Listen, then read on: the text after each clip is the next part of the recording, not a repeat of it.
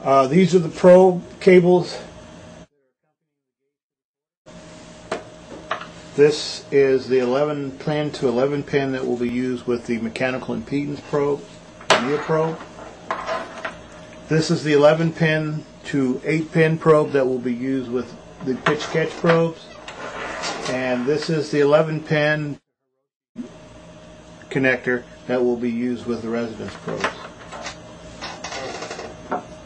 Here's an example of the 8 pin on the resonance probe. on the pitch catch probes.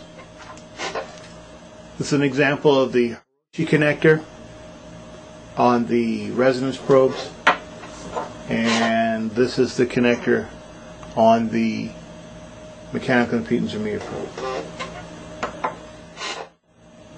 The handle allows you to tilt the 3100 into a position to allow the inspector to pass the view for inspection. To adjust the handles, we have 2 screws on the side that we loosen, we bring out, and we can adjust as necessary. There's one lock place, there's the other, there's one more. We lock it down, and it's in the position for inspection. All of the cables plug in. There is a dot, and then the dot is forward or in the front, and the probe plugs in as like that. To unplug, grab the barrel, pull forward.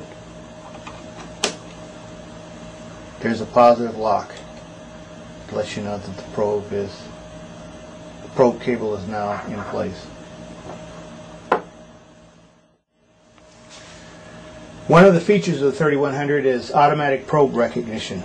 It will recognize all of the probes that are built for the unit by NDT Systems. We can use other Stavely type probes, but they do not have the probe recognition characteristics in them. We have to do another step. But for our probes, basically is that when you turn the gauge on, you'll have a select probe menu that appears on the bottom of the screen. I would select auto probe. I can hit enter.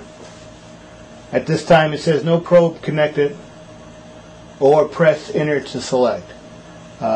If we were using a probe that does not have the probe recognition characteristics built into the probe, we would hit enter and then select within the menu that we have.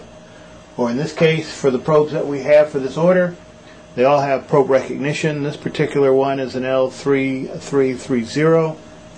By simply plugging it into the connector, you see that it says probe 330 select setup. We have 2 selections to make. A default setting, which sets the gauge to all the factory defaults, or the last setting of the gauge. This is where a setting was done with the gauge without saving that setting. You can go back to the last setting that the gauge saw with this probe. This is true with all the different probes. For every probe you select, it will have a default and last setting. The last setting will be the last setup used for that particular probe that you're using. Here's another example of automatic probe recognition using the 11 pin to 8 pin connector that we'll use with our pitch catch probes.